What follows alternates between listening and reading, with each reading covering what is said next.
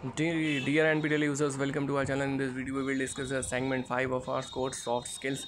These are the most probable answers. You have to match your answers with these answers, and after finalizing, you have to select the most appropriate answer. As you see on the top, it is mentioned that assessment due date is 31st of August 2022. So without taking much time, we are just moving towards the very first question. In business, good writing is that which is clear, concise and plain. True. A letter, report and a memo are similar in internal and external circulation. False. Semantic gap decreases the chances of a communication breakdown. False. Communication breakdown between two people may have differences in perception. True. Directness is one of the features of effective writing. True. Given below are multiple choice questions having 4 options. Select the most appropriate option as your answer. A step in the communication process which blocks, restricts or interferes with the smooth flow of messages is known as communication breakdown.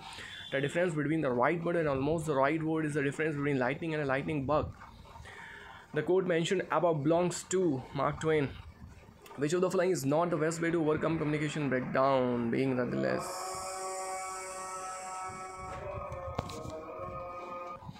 Question number 8. Which of the following is not the best way to overcome communication breakdown? Being ruthless while communicating. Which of the following is not a feature of effective writing? Using flowery expressions. Which of the following are the characteristics of advanced writing? All of the above. Now fill in the blanks with the most suitable option given as a choice. A research article does not include business reports. Topical pattern is one of the best related to the categorical pattern of writing used in an organization. Lightning and climatic conditions are the types of distractions. Physical will be the correct option.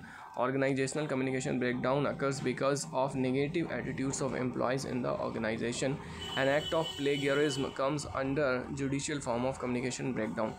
So this was all from the assignment 5 of our course, soft skills. And one thing which you have to note down here is that these are the most probable answers. First you have to compare your answers with these answers, then you have to select the most appropriate answer. So thank you very much for paying your kind attention. See you very soon in the next video. Till then, goodbye, good night.